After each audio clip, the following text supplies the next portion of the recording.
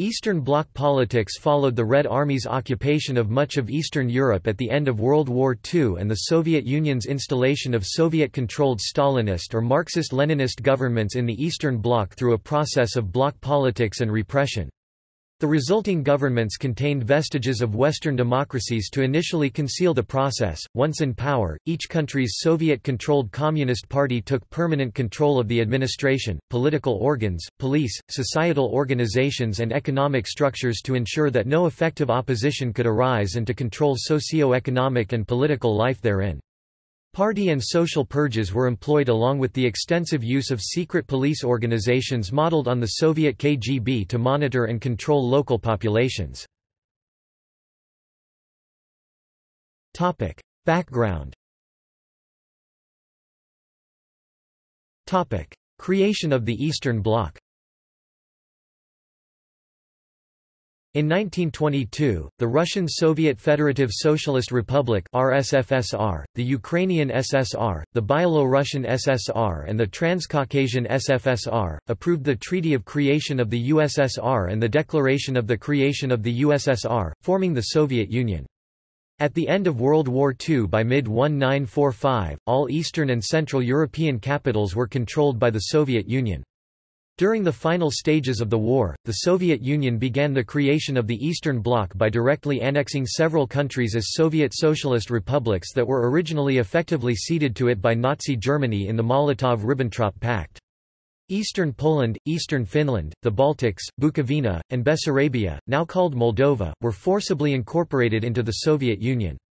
The eastern Polish territories remained part of Ukraine and Belarus as of the early 21st century. Red Army and NKVD personnel began to impose the communist system in 1939. They made extensive use of local communists, socialists, and their collaborators to wage a campaign of mass violence and mass deportations to camps in order to Sovietize the areas under their occupation.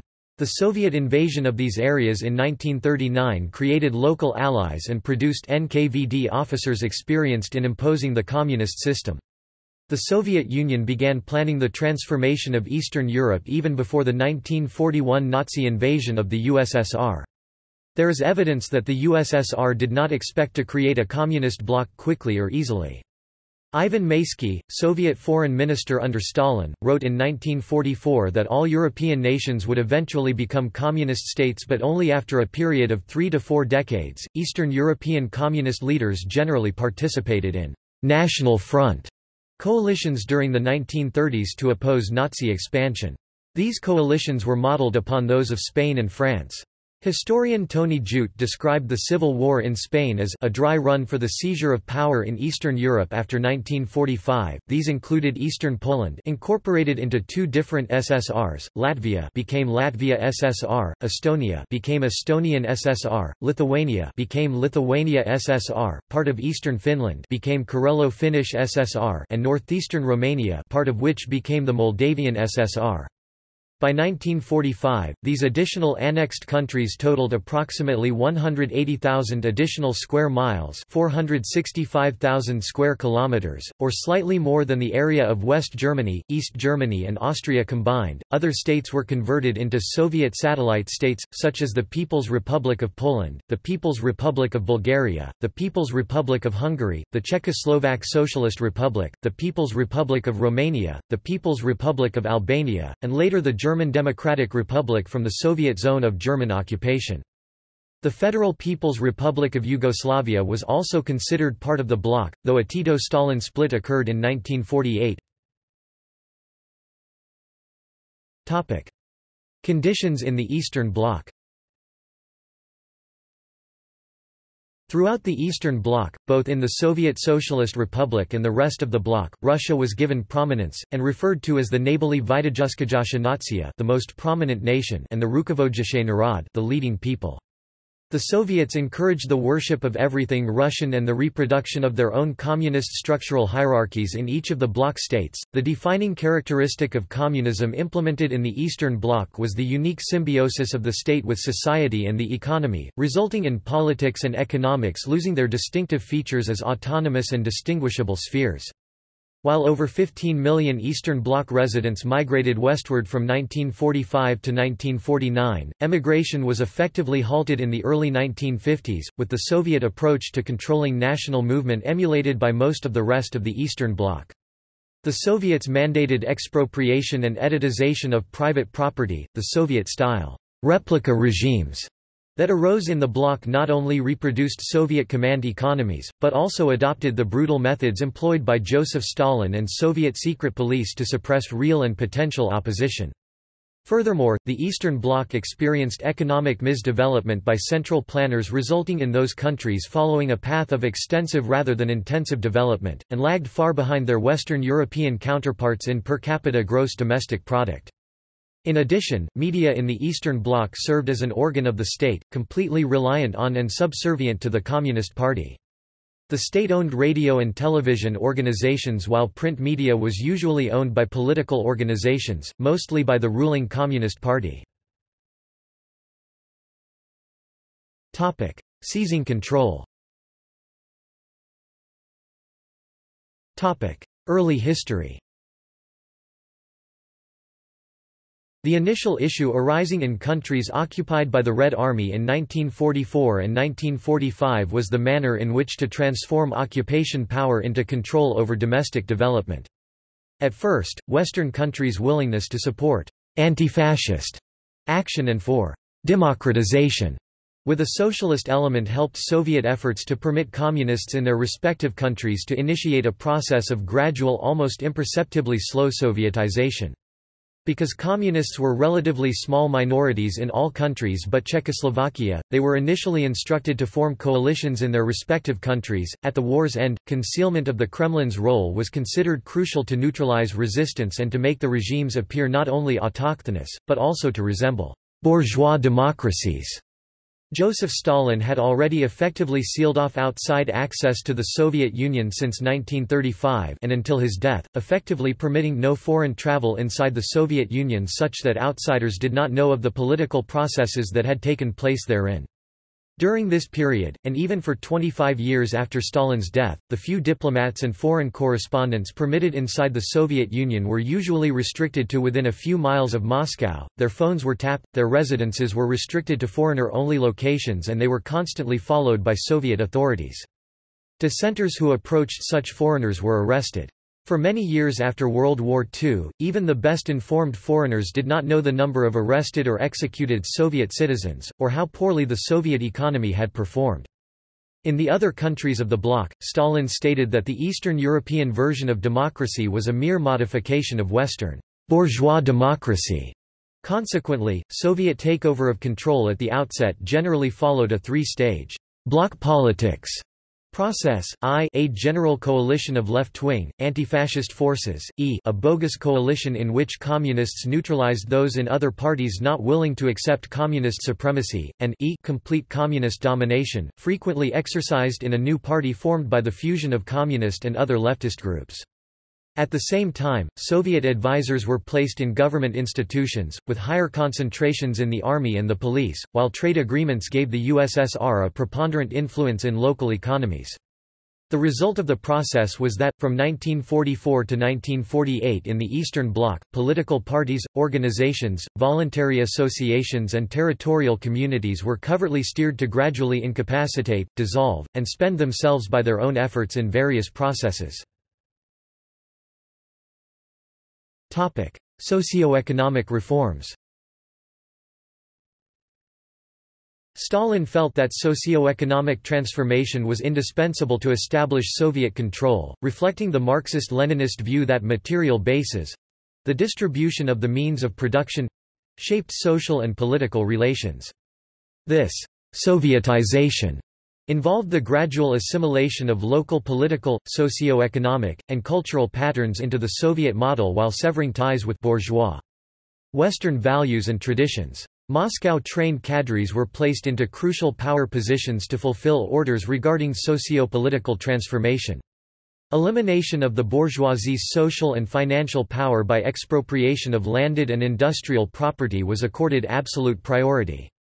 These measures were publicly billed as reforms rather than socio-economic transformations. Throughout the whole of Eastern Europe, except for Czechoslovakia, organizations such as trade unions and associations representing various social, professional and other groups, were erected with only one organization for each category, with competition excluded. Those organizations were managed by communist cadres, though some diversity was permitted initially. Soviet and local concerns formed joint stock companies, permitting Soviet officials to exercise direct control over important sections of the economy. Concealment. At first, the Soviet Union concealed its role, with the transformations appearing as a modification of Western bourgeois democracy. As one young communist was told in East Germany, "It's got to look democratic, but we must have everything in our control." With the initial exception of Czechoslovakia, activities by political parties had to adhere to bloc politics, with parties eventually having to accept membership in an anti-fascist bloc, obliging them to act only in mutual consensus. Moscow cadres in key positions would refuse via veto to provide consensus for opposed changes, while those who opposed communist proposed changes were accused of insubordination to Soviet authorities, frequently followed by harsh punishment. When such measures did not produce the desired effect, occupation officers would directly intervene. Accordingly, elections—which had been promised to the Western Allies—did not offer a difference in policy choices. Bloc politics eventually forced purported bourgeois politicians and parties to choose between unconditional political surrender and outright rejection. If they chose the former, they would alienate their followers and marginalize themselves, while the latter case led to defamation as deviators from the anti-fascist democratic consensus and traitors to the people, followed by ensuring isolation, prosecution, and liquidation. Consequently, the bloc system permitted the Soviet Union to exercise Eastern Bloc domestic control indirectly. Bourgeois politicians willing to follow communist bloc leadership and to support socio-economic reforms were recruited to further the illusion of classical democracy. Similar non-communist officials were put in place in some administration positions, while a reliable communist cadre worked behind the scenes to control the apparatus and decision-making process. Crucial departments such as those responsible for personnel, education, general police, secret police, and youth, were strictly communist-run. From the outset, the multi-party system established by Soviet occupation authorities was planned to be temporary. Two kinds of alliances were envisaged: permanent natural alliances with related social forces such as peasants willing to submit to communist vanguard parties, and temporary accords with bourgeois parties necessary for temporary objectives. Parties, such as Social Democrats, were seen as belonging to the permanent natural category, but would be eventually expected to undergo transformations. Moscow cadres distinguished progressive forces from reactionary elements, and rendered both powerless through self-emasculation or future self-sacrifice. Such procedures were repeated continuously until communists had gained unlimited power, while only politicians who were unconditionally supportive of Soviet policy remained. Political systems.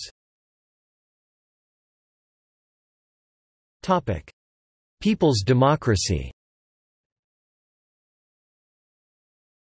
Despite the initial institutional design of communism implemented by Joseph Stalin in the Eastern Bloc, see Stalinism, subsequent development varied across countries. In satellite states, after peace treaties were initially concluded, opposition was essentially liquidated, fundamental steps towards socialism were enforced, and Kremlin leaders sought to strengthen control therein. While communism came to power in the Soviet Union following a class civil war presumably won by the working class, of some embarrassment to the ruling regimes was that, in the rest of the Eastern Bloc, it came to power with the occupation of the Red Army. What emerged is what Hungarian communist Laszlo Rajk, who was later executed, called a dictatorship of the proletariat without the Soviet form, a people's democracy. The defining characteristic of communism implemented therein was the unique symbiosis of the state with society and the economy, resulting in politics and economics losing their distinctive features as autonomous and distinguishable spheres. Initially, Stalin directed systems that rejected Western institutional characteristics of market economies, democratic governance dubbed bourgeois democracy in Soviet parlance, and the rule of law subduing discretional intervention by the state. The resulting states aspired to total control of a political center backed by an extensive and active repressive apparatus, and a central justification of ostensibly Marxist-Leninist ideology.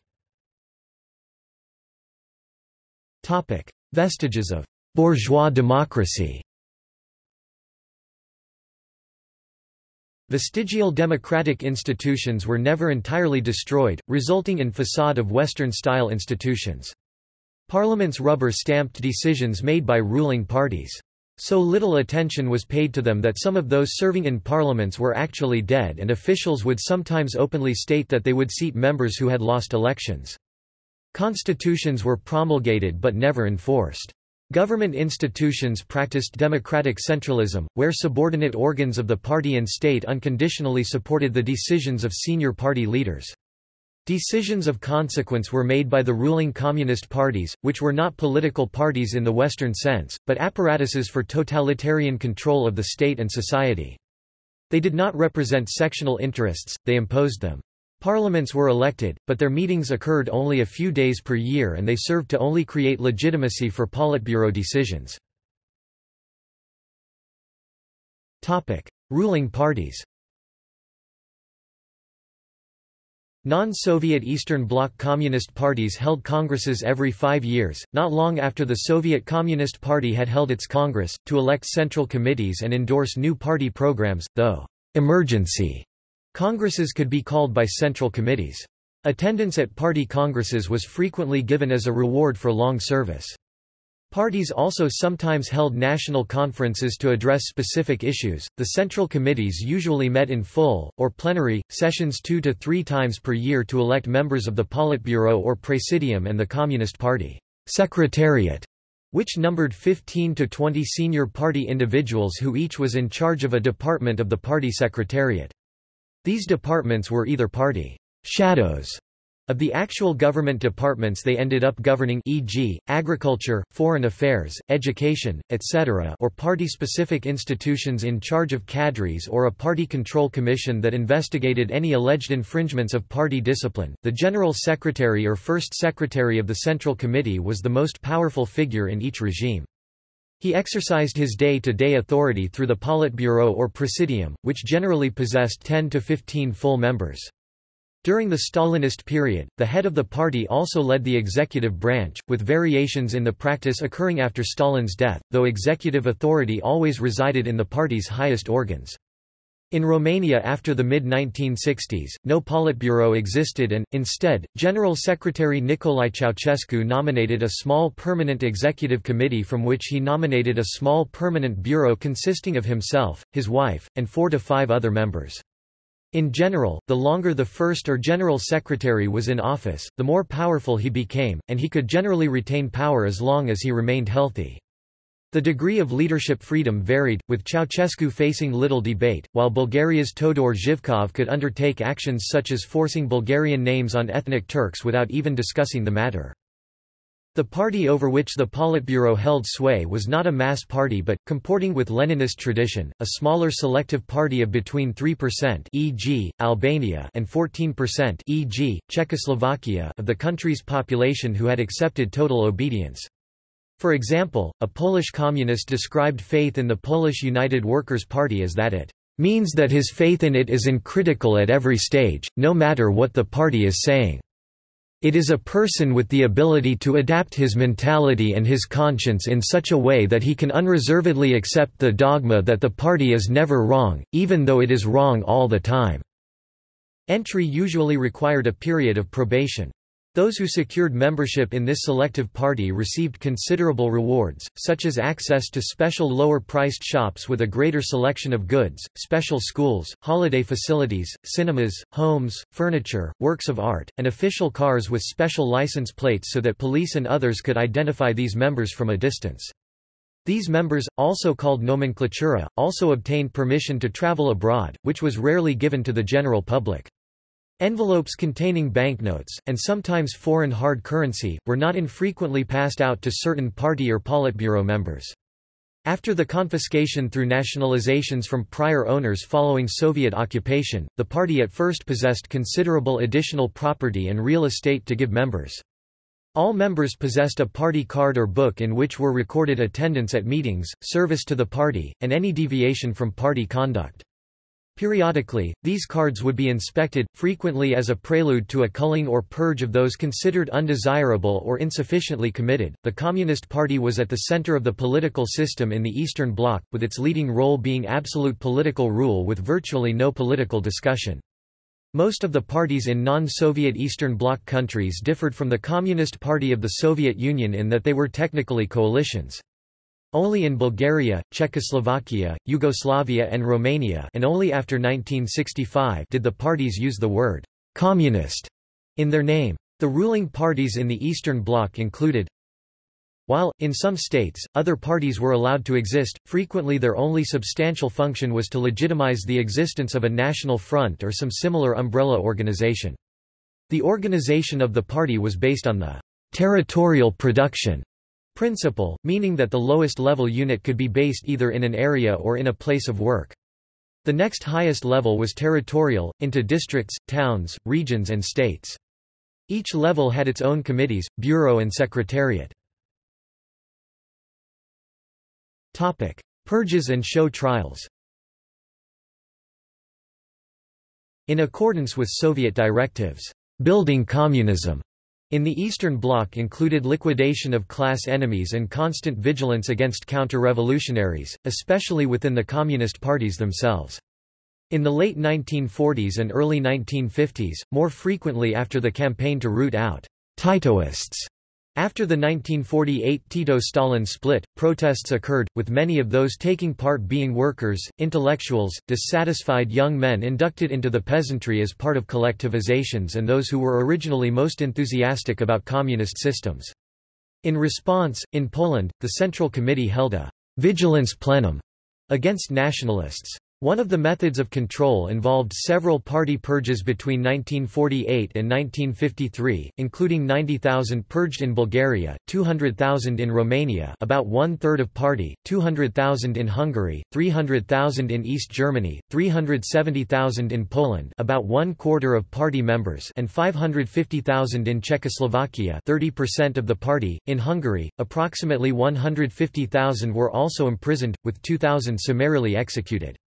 In the Estonian SSR, a purge of bourgeois nationalists from the Estonian Communist Party occurred from 1949 to 1951.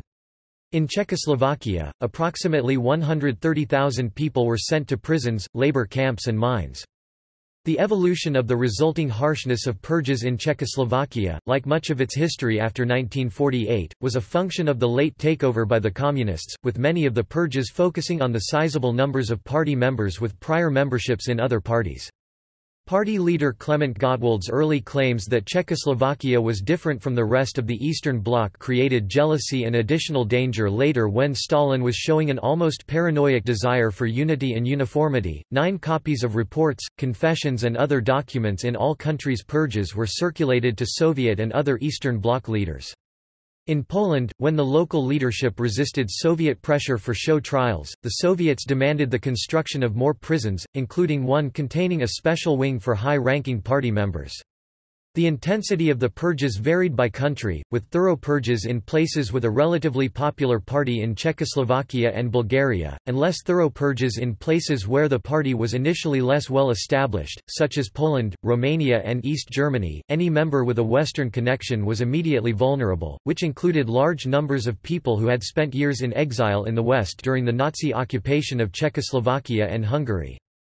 Many veterans of the Spanish Civil War were imprisoned or killed because they were tainted by their Western experiences.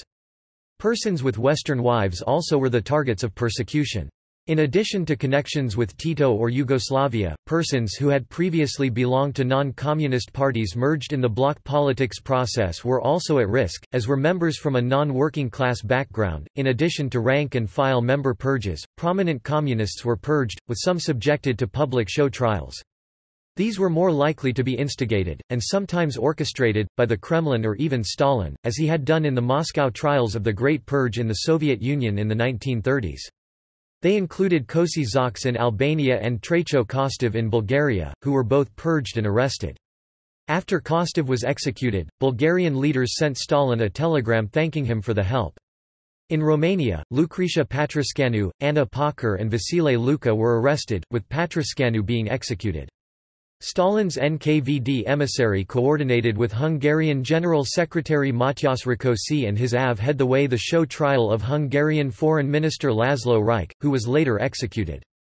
The Reich trials led Moscow to warn Czechoslovakia's parties that enemy agents had penetrated high into party ranks, and when a puzzled Rudolf Slansky and Klement Gottwald inquired what they could do, Stalin's NKVD agents arrived to help prepare subsequent trials. The Czechoslovakian party subsequently arrested Slansky himself, Vladimir Klementis, Ladislav Novomesky and Gustav Husák. Klementis was later executed. Slansky and 11 others were convicted together of being Trotskyist Zionist Titoist bourgeois nationalist traitors in one series of show trials, after which they were executed and their ashes were mixed with material being used to fill roads on the outskirts of Prague. By the time of the Slansky trials, the Kremlin had been arguing that Israel, like Yugoslavia, had bitten the Soviet hand that had fed it, and thus the trials took an overtly anti-Semitic tone, with 11 of the 14 defendants tried with Slansky being Jewish. The Soviets directed show trial methods, including a procedure in which confessions and evidence from leading witnesses could be extracted by any means, including threatening to torture the witnesses' wives and children. The higher ranking the party member, generally the more harsh the torture that was inflicted upon him. For the show trial of Hungarian Interior Minister János Kádár, who 1 year earlier attempted to force a confession of Laszlo Reich in his show trial, regarding Vladimir, the questioner of Kádár. After this trial, Kádár later rose to General Secretary of the ruling Hungarian Working People's Party when Imre Nagy was executed. Once in the interrogation room, the inquisitors made no pretense about attempting to seek real evidence, making it clear that their only task was to extract a confession that would be used to convince other people of the defendant's guilt. Many dedicated party members accepted the argument that they could perform one last service to the party by allowing themselves to be convicted of crimes that they had not committed. Even after the party reneged on a deal that was supposed to have spared Laszlo Reich, Reich allegedly yelled just before his execution, "Long live the party!" For those not executed, degradation and humiliation continued for years in prison or labor camps. The evidence was often not just non-existent but absurd, with Hungarian George Palacký Horváth's party interrogators delightedly exclaiming, "We knew all the time. We have it here in writing. That you met Professor Szent-Györgyi not in Istanbul, but in Constantinople." In another case, the Hungarian AV secret police also condemned another party member as a Nazi accomplice with a document that had actually been previously displayed in glass cabinet of the Institute of the Working Class Movement as an example of a Gestapo forgery.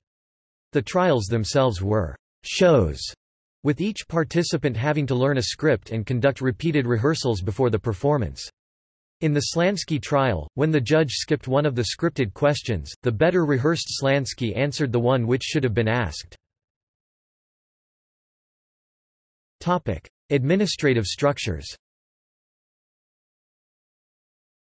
Initially, communist parties were small in all countries except Czechoslovakia, such that there existed an acute shortage of politically trustworthy persons for administration, police and other professions. Accordingly, politically unreliable non-communists initially filled such roles.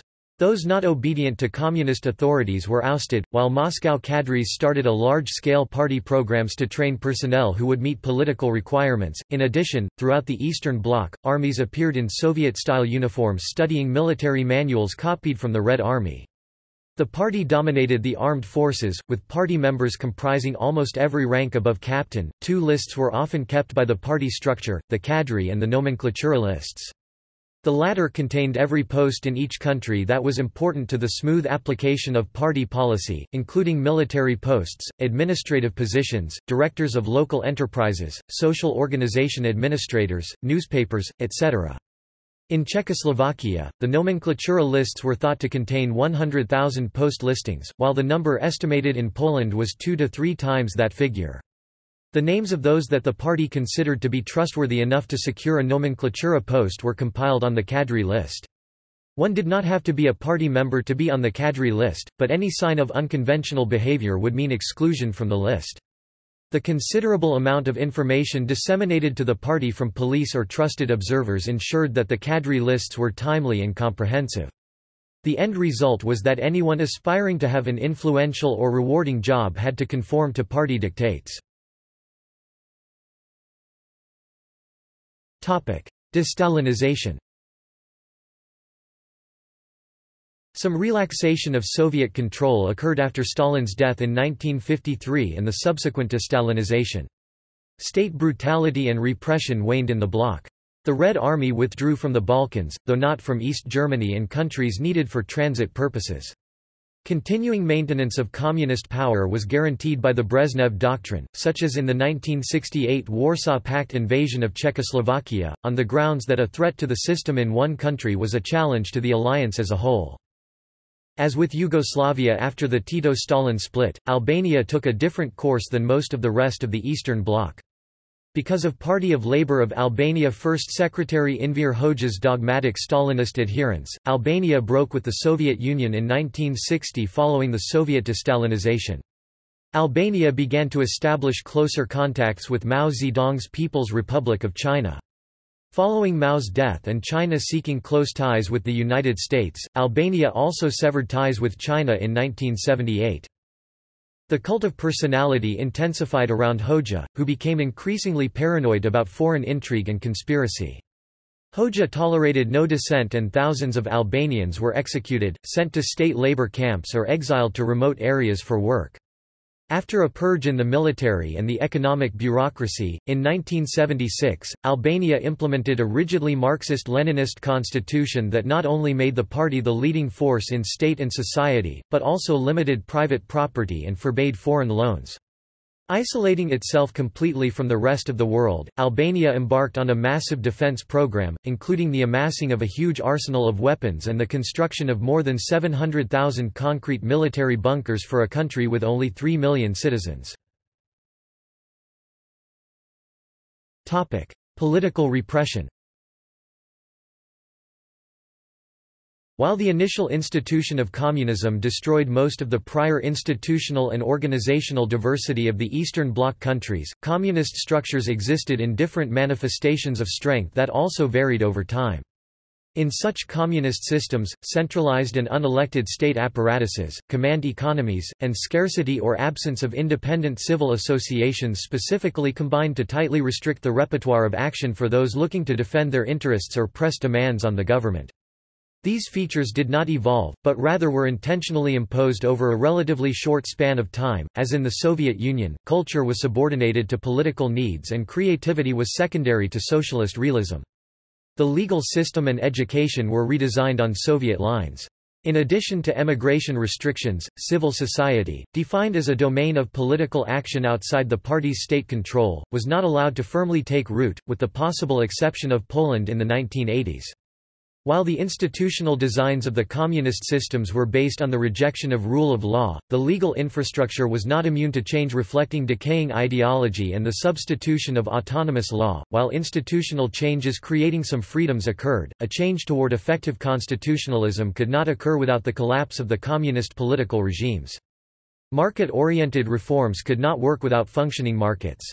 Such system subordination of society was not so much the result of recurrent state triumphs over rival groups as it was intermittent state triumphs combined with state-imposed structures that broke requisite links and occupied the social space necessary for rival groups to initially form.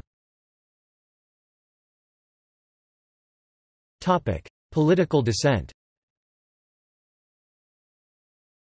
Communist regimes in the Eastern Bloc viewed even marginal groups of opposition intellectuals as a potential threat because of the bases underlying communist power therein.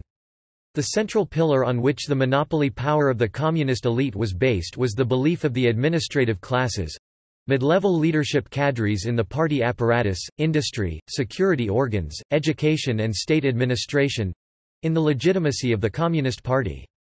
The perceived danger posed by dissidents and opposition was less that of the possible mobilization of broad open protest movements undermining a regime than that political nonconformism would undermine the reliability of the administrative classes responsible for carrying the party leadership's directives. Accordingly, the suppression of dissidents and opposition was viewed as a central prerequisite for the security of communist power, though the enormous expense at which the population in certain countries were kept under secret surveillance may not have been rational. The degree of opposition and dissident suppression varied by country and time throughout the Eastern Bloc. Following a totalitarian initial phase, a post-totalitarian period followed the death of Stalin, in which the primary method of communist rule shifted from wide-scale terror to selective repression and ideological and socio-political strategies of legitimation and the securing of loyalty. Post-totalitarian phase repression varied across Eastern Bloc countries according to the degree of internal coherence and the social anchoring of the communist elites in each country. Trial by jury was replaced by a tribunal of a professional judge and two lay assessors that were dependable party actors. The features of such communist systems combined to structure the social and political environment to raise the cost of open protest, often to a prohibitive level. While resistance existed, it occurred mainly in the form of individual measures predicated on acceptance of the system as a whole that paradoxically often further atrophied the avenues of collective redress against the state, such as workers intentionally wasting time on the job or stealing state resources. Class categories. Citizens were classified by socialist origin and class, with the standard categories being, worker, peasant, intelligentsia, petty employee, others and class enemies. In order to gain a more obedient future intelligentsia, the children of class enemies were restricted to no more than primary education, while those of the fourth and fifth categories would find it difficult to gain entrance into a university. Criminal codes could also be graded on a class basis, with the class origin of the convicted determining how dangerous to society the crime had been. Broad social purges. In addition to party purges, more widespread social purges occurred, and were aimed with equal or greater intensity at all levels of society. As with the party purges, the social purges were justified theoretically by the Stalinist doctrine that the class struggle intensifies in the immediate aftermath of the socialist revolution and in the first stages of the construction of socialism. Consequently, bourgeois and petty bourgeois attitudes arose leading, for example, to the reliance upon home production and the black market in the resulting shortage economies. When added to the perceived external dangers of the Cold War, and especially following the paranoia arising from the Tito-Stalin split, an emphasis was put on stopping the internal dangers of petty bourgeois activities which might foment additional resistance and popular sympathy of the masses for the West. These social purges constituted generalized episodes of terror intended to be seen as such in order to establish order and control. No person was safe from the purge's effects and denunciations were rife. The definitions of crime employed in such purges were broad and vague, including the possession of goods in short supply being construed as hoarding. It was the responsibility of all citizens to integrate into their daily lives the responsibility for administering the purges. A former Romanian Securitate leader stated, "In Budapest, Hungary, at 2 a.m. on Mondays, Wednesdays, and Fridays, vans transported purge targets, who by 1953, numbered approximately 700,000. Of those, 98,000 were branded as spies and saboteurs, 5,000 of which were executed. In Czechoslovakia between 1948 and 1954, approximately 150,000 targets were arrested. Similar proportions of the population suffered in other Eastern Bloc states. Civil society groups. As with the party purges, any institution with Western connections was particularly vulnerable. Eastern Bloc branches of organizations with Western contacts, such as the Boy Scouts, the Girl Guides and the International Federation of Professional and Business Women, were closed. Churches were subjected to attack, including the Uniate Church in the Ukraine and Romania, Protestants in Bulgaria and the Roman Catholic Church in Hungary. People that constituted former class enemies because of their social upbringing were at risk, as well as those with prior memberships in non-communist parties. While the purges quelled outward manifestations of dissatisfaction, they also caused severe economic dislocations. Large construction projects were launched with insufficient capital such that unpaid prisoners were required to serve in place of modern equipment. Disruption of the trained administrative and management elites also caused harm. So many workers were dismissed from established professions that they had to be replaced by hastily trained younger workers that did not possess questionable class origins. A Czechoslovakian noted, "The purges often coincided with the introduction of the first 5-year plans in the non-Soviet members of the Eastern Bloc. The objectives of those plans were considered beyond political reproach even where they were absurd, such that workers that did not fulfill targets were targeted and blamed for economic woes, while at the same time, the ultimate responsibility for the economic shortcomings would be placed on prominent victims of the political purge. In Romania, Gheorghiu Dej admitted that 80,000 peasants had been accused of siding with the class enemy because they resisted collectivization, while purged party elite Anna Pacher was blamed for this distortion.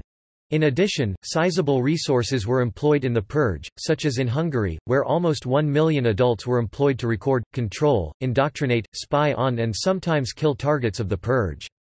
Unlike the repressions under Nazi occupation, no ongoing war existed that could bring an end to the tribulations of the Eastern Bloc, and morale severely suffered as a consequence.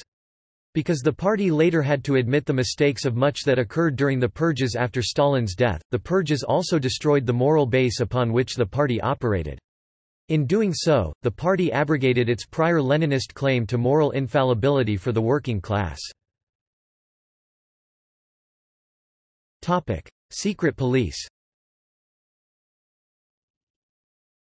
Eastern Bloc secret police organizations were formed on Vladimir Lenin's theory and Joseph Stalin's practical application of the defense of the revolution. Quote, "One of the first acts of Lenin after the October 1917 revolution was the establishment of a secret police, the Cheka. Such organizations in the Eastern Bloc became the shield and sword of the ruling Communist Party. The party's claim was based on Lenin's general theory of class struggle, imperialism, legitimate socialism, and the dictatorship of the proletariat. The police served to deter opposition to party directives, and contain it should it appear. The political police were the core of the system. Large numbers of citizens were recruited, sometimes through blackmail, to become informers for the secret police. Sophisticated police networks monitored all strata of society while persecuting only those who overtly expressed dissatisfaction or disagreement with the regime.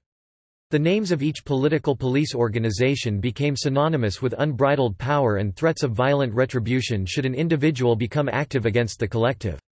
After Stalin's death in 1953, in general, the profile of the secret police declined, and became less a means to instill terror than to preserve the existing distribution of political power, overall becoming more reactive than proactive. The exceptions to this lower profile were in Albania under Enver Hoxha and in Romania under Nicolae Ceausescu. The linchpin of Soviet control early in the Eastern Bloc was General Ivan Serov, who was appointed to chairman of the new Soviet KGB in 1954 as a reward for having effectively applied his secret police expertise to the Sovietization of the Eastern Bloc.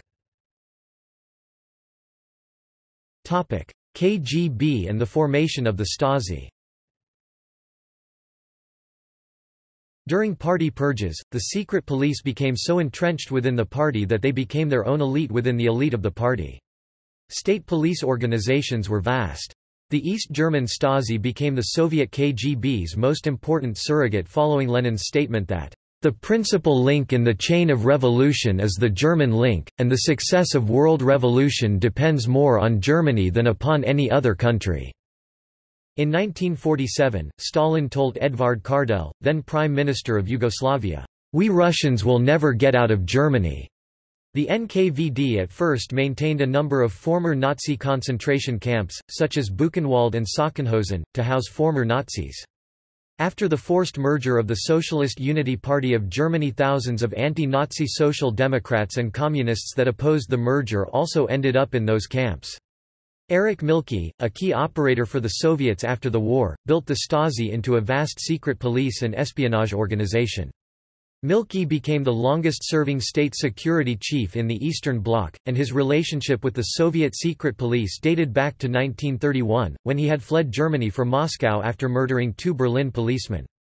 Although Mielke's Stasi was superficially granted independence in 1957, until 1990 the KGB continued to maintain liaison officers in all 8 main Stasi directorates, each with his own office inside the Stasi's Berlin compound, and in each of the 15 Stasi district headquarters around East Germany. Collaboration was so close that the KGB invited the Stasi to establish operational bases in Moscow and Leningrad to monitor visiting East German tourists, and Mielke referred to the Stasi officers as Chekists of the Soviet Union. In 1978, Mielke formally granted KGB officers in East Germany the same rights and powers they enjoyed in the Soviet Union. All information acquired worldwide by the intelligence and security services in the Eastern Bloc was stored in the Soviet Computer SOUD system of joint acquisition of enemy data. The SOUD became a valuable KGB asset for the Stasi. Stasi engineers had actually created the system using stolen and illegally obtained Western technology, but the Soviets insisted that it be based in Moscow. Stasi operations. The Stasi employed 120,000 full-time agents and an official estimate of 100,000 informants to monitor a country that possessed only 16 million inhabitants. Between 1950 and 1989, the Stasi employed a total of 274,000 persons. In terms of total inoffizielle Mitarbeiter (IMs) Stasi informants, by 1995, 174,000 had been identified, which approximated 2.5% of East Germany's population between the ages of 18 and 60. While these calculations were from official records, because many such records were destroyed, there were likely closer to 500,000 Stasi informers. A former Stasi colonel estimated that the figure could be as high as 2 million if occasional informants were included. The result was a society in which residents often did not know whom to trust, and in which few attempted to share their private thoughts with anyone but close friends or colleagues. A popular saying in East Germany was that whenever 3 people engaged in a conversation, one was bound to be a Stasi informant. Stasi efforts with 1 agent per 166 citizens dwarfed, for example, the Nazi Gestapo, which employed only 40,000 officials to watch a population of 80 million, 1 officer per 2,000 citizens, and the Soviet KGB, which employed 480,000 full-time agents to oversee a nation of 280 million residents, 1 agent per 5,830 citizens. When informants were included, the Stasi had 1 spy per 66 citizens of East Germany. When part-time informer adults were included, the figures reached approximately 1 spy per 6.5 citizens. Full-time officers were posted to all major industrial plants, and 1 tenant in every apartment building was designated as a watchdog reporting to an area representative of the Volkspolizei (Vopo). Spies reported every relative or friend that stayed the night at another's apartment. Tiny holes were bored in apartment and hotel room walls through which Stasi agents filmed citizens with special video cameras. Similarly, schools, universities, and hospitals were extensively infiltrated. Political offenses usually came under broad crimes such as treasonable relaying of information, treasonable agent activity, and interference in activities of the state or society. Defendants usually were persons who had requested nominally legal exit permits from East Germany or contacted a Western consulate to inquire about emigration procedures. Sentences of up to 2.5 years hard labor were not unusual as punishment for such inquiries. Those accused of propaganda hostile to the state could be those that once stated that it was not necessary to station tanks at the border, referred to border fortifications as nonsense, or received West German television programs and relayed the contents to others. Writing to friends in the West about wishes to emigrate, which the Stasi could intercept, could draw a conviction for establishing illegal contacts. In addition, it was a crime to fail to denounce fellow citizens, such as informers who failed to report friends stating they wished to escape to the West. After the mid-1950s, Stasi executions were carried out in strict secrecy, usually by guillotine and, in later years, by a single pistol shot to the neck. In most instances, the relatives of the executed were not informed of either the sentence or the execution. The corpses were cremated and the ashes buried secretly, sometimes at construction sites. The Stasi also focused upon the allies of the ruling Communist Socialist Unity Party of Germany Party. For example, during the Soviet-backed forced merger of the SED, the Stasi arrested 5,000 Social Democratic Party of Germany party members that disapproved of the merger. 400 died from a mix of executions, malnutrition or disappearing. 200 of them were later sentenced to a total of 10,000 years jail time. Until 1950, all such sentences were pronounced by Soviet military tribunals in trials that lasted no more than 10 minutes each. While the Stasi had only 4,000 members in 1953, it grew considerably over the years to 52,707 in 1973. Its ranks swelled much more quickly after Eastern Bloc countries signed the 1975 Helsinki Accords, which Erich Honecker viewed as a grave threat to his regime because they contained language binding signatories to respect human and basic rights, including freedom of thought, conscience, religion, and conviction. Stasi size was immediately increased by 10,000. Milky was accorded new, wide-ranging powers while the Stasi became the leadership's instrument of power to an extent not seen in the Eastern Bloc since Stalin's death, with the possible exception of the Securitate in Romania under Nicolae Ceausescu. The Stasi then set up 24 internment camps throughout East Germany to house 6 categories of persons to be arrested. Milky then issued Richtlinie 176, a standard operating procedure manual outlining surveillance of the population down to the last detail. Stasi Division M employed officers at every post office to surreptitiously open all letters and parcels sent to, or received from, a non-communist country. Writing samples were taken from letters that could be used to match with writing on any dissident pamphlets. Those questioned by the Stasi were forced to put special cloths under the arms that were later stored in sealed and numbered cans in a massive warehouse for later use by bloodhounds in the event of a manhunt. The Stasi also sprayed a special chemical on sidewalks in front of their offices that would adhere to the shoes of those leaving and permit dogs more easily to track them. In the late 1970s, when certain Western news organizations were allowed to employ offices in East Berlin, they were required to hire all employees from a specified labor pool, all of whom were Stasi informants. State police organizations. Under Nicolae Ceausescu, the powers of the Securitate secret police increased to become, in proportion to Romania's population, one of the largest and most brutal secret police forces in the Eastern Bloc. By 1989, total Securitate personnel officers and security troops totaled 38,682 for a population of 23 million. The Securitate employed nearly 500,000 informers. Following several leaders of a minor strike later dying of premature disease, it was later discovered that Securitate doctors had subjected them to 5-minute-long chest X-rays in an attempt to develop cancer. After birth rates fell, Securitate agents were placed in all gynecological wards while regular pregnancy tests were mandated for women of childbearing age in Romania, with severe penalties for anyone who was found to have terminated a pregnancy. The Securitate also arrested 80,000 peasants who opposed labor reforms in 1949. Albania's Sigurimi, under the leadership of isolationist Stalinist Enver Hoxha, were as brutal as the Securitate. From the beginning, the AV, first known as the AVO, acted as the private army of the ruling Hungarian Working People's Party. Preceding the Hungarian Revolution of 1956, the AV, which fired on protesters, was opposed by the Hungarian army and abolished for a brief period during the revolution until the Red Army's invasion of Hungary thereafter. In Bulgaria, the Sigurnost grew throughout the 1970s and became even more subservient to the KGB as leader Todor Zhivkov declared that Bulgaria and the Soviet Union would act as a single body, breathing with the same lungs and nourished by the same bloodstream, and attempted to incorporate Bulgaria in the Soviet Union. The UDBA in Yugoslavia were dominated by ethnic Serbs who helped to enforce Serbian domination over Yugoslavia. In Poland, the Urzęd Bezpieczeństwa Security Office, or UB, was initially formed to wage a covert war against communists in Poland.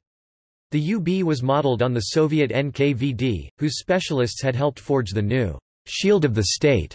NKVD chief Ivan Serov had begun training Polish NKVD recruits as early as 1940, when the Soviets initially invaded eastern Poland, including training in the Soviet Union. By 1945, the UB, under NKVD control, had agents in every branch of the Polish government. Several state police and secret police organizations enforced Communist Party rule, including the secret police and Eastern Bloc dissolution.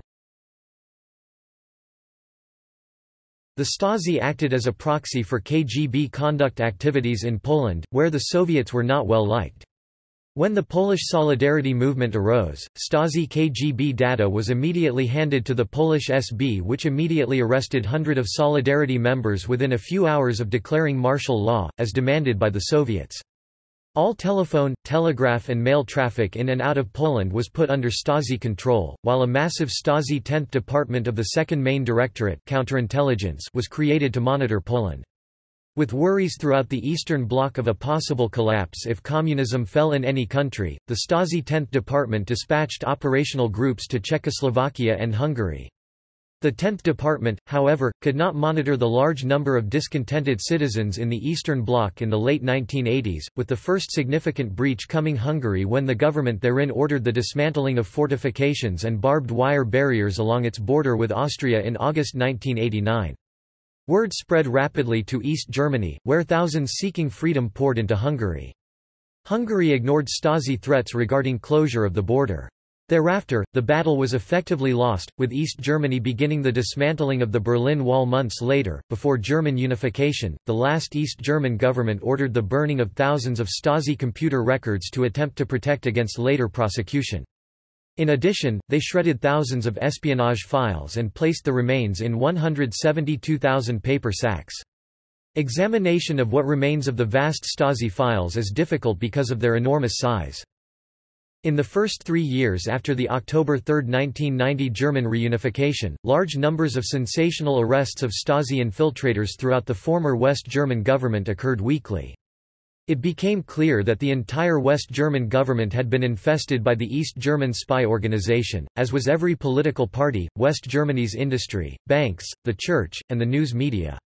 One female Stasi mole in the BND, an East German agent for 17 years, had been entrusted with the job of preparing the daily secret intelligence summary for West German Chancellor Helmut Kohl.